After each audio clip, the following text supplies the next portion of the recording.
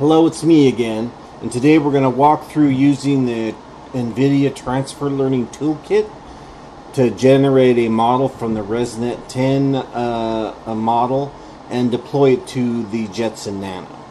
So the first thing we need to do is you need to log on to the Nvidia NGC, generate your key, and set up your Docker environment. And then once you got that ready, you use this command. And this will load the Docker command on your PC. Once you do that, what you do is you run this. And what this does is this mounts, like I've created a folder on my PC called TLT Experiments. And in it I put a data folder. And don't worry about this, I'll explain this in a minute. I put a data folder. So what this does is this starts the Docker container, and it mounts the TLT Experiments folder on your PC to the TLT Experiments folder in the Docker container. So once you run this, it'll return this.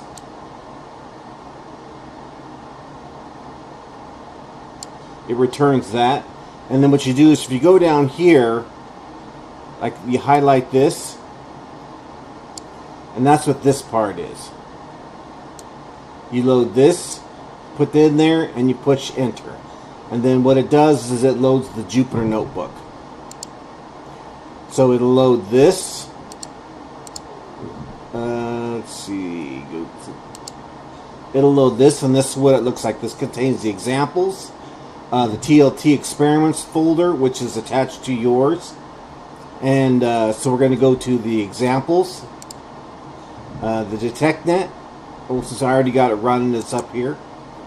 So the first thing we do is we got to mount the folders again to the Jupyter notebook, to our Docker container. Go ahead and get the key that you generated and put it in here, and then run this, shift and enter. What it does, it loads the key and mounts all your folders. And then what I did is I already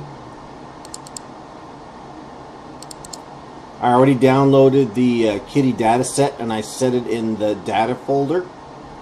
And then what it does is this command goes and checks to make sure you have the folders. And I do. They're right there. And then this command, what it does is it makes it unzips them into the download directory. And then what this does is this unpacks them. So what happens is this unpacks them, and it creates these two folders. And in the testing folder, you have images. And in the training folder, you have images and labels. And then this right here, this basically goes and gets one of the labels so you can look at it. And this picture has these labels. It has car, van, and this is your standard Kitty labels. So here's our we need to produce TF records so we could use it. If you go here, this is the file that they're going to use to create the TF records. Your image files. If we go here, these are the files we're going to use. So we have image 2, label 2. If you have your own files, you change them there. If you're going to use JPEGs, not PNG files, you change this to JPEG. And then I basically left everything else alone. And if you wanted to go and edit this, you'll find it in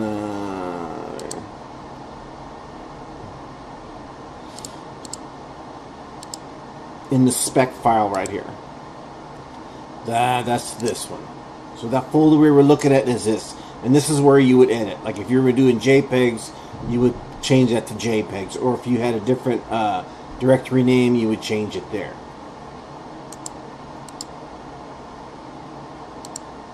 So once we do that, we create our TF records. And I usually just leave this alone, except for the modifications I made up here. And then what that does, that generates this folder. And then what happens is, once that's generated with this, you can just kind of take a look at it. This is, I guess, what's the folder's made of. And now we're going to download a pre-trained model.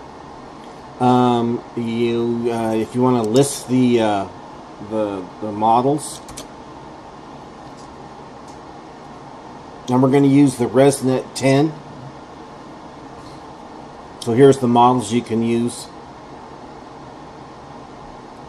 So we're going to use the TLT ResNet 10 detector V2. So what we need to do is we have to modify this for a 10, because we're going to produce a file to store all this stuff in.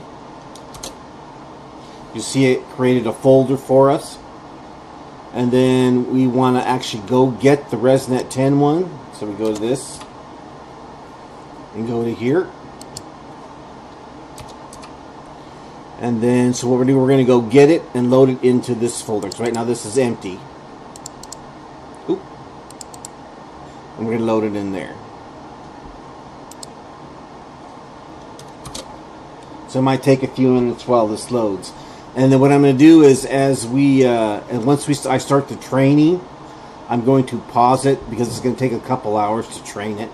So, and then I'll restart the recording once we move on. And say, so we downloaded the model, and we've put it in here, so it's in there now.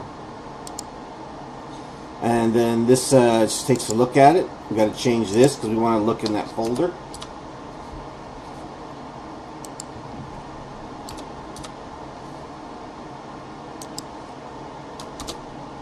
Basically, what tells us it's in that folder.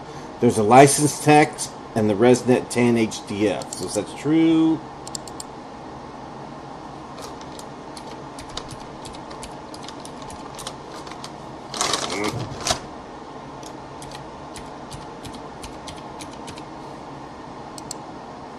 see, that's what's in the folder. So it just told us what's in the folder.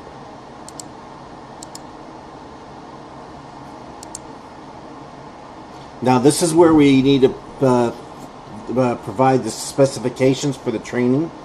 So what we're going to do is we're going to take we want to use the ResNet 10. So we'll change this to ResNet 10.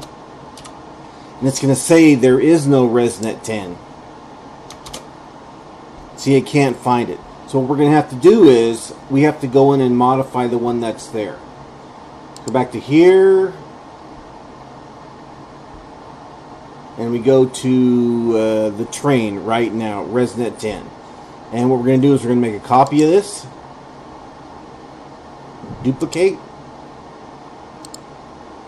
And what we're going to do is we're going to call this 10. We're going to rename it.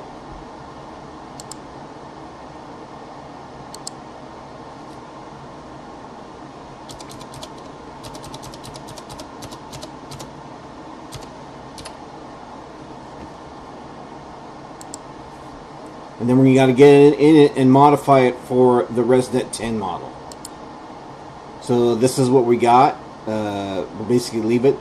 Like I say, if we were doing JPEGs, you'd have to change this to JPEG. But we're not. We're using the standard thing. And if you were using different classes, you would change them here. Leave all this the same. And then right here, we got to change this to 10.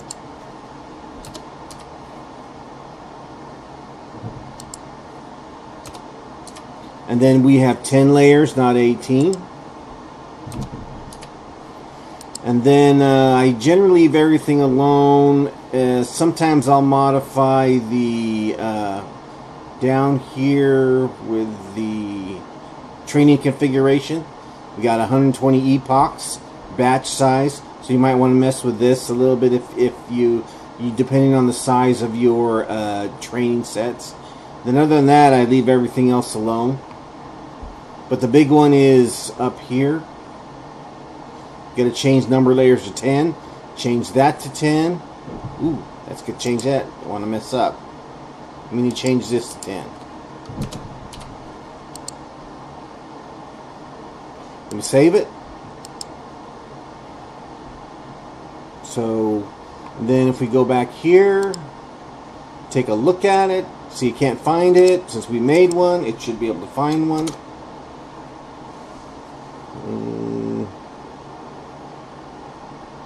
Oh, ResNet 10 Kitty.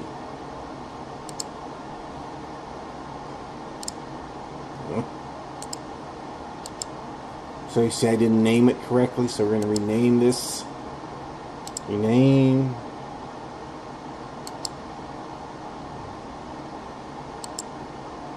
Underscore Kitty.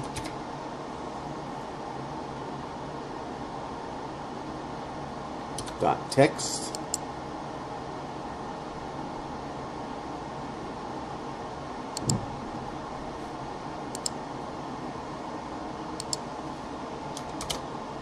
Seeing that finds it.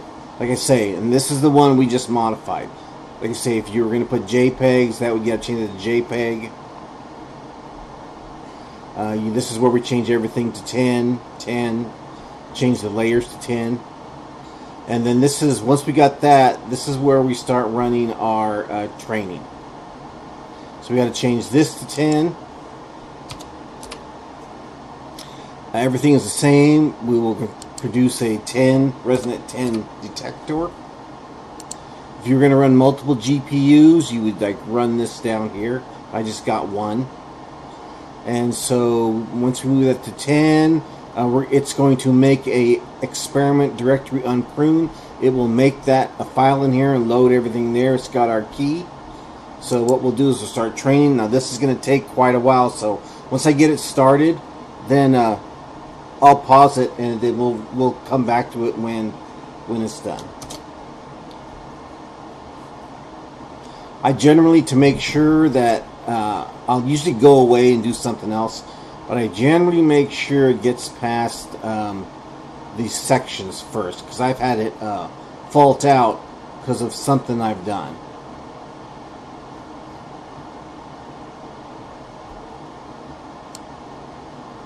I generally make sure it gets past this part right here.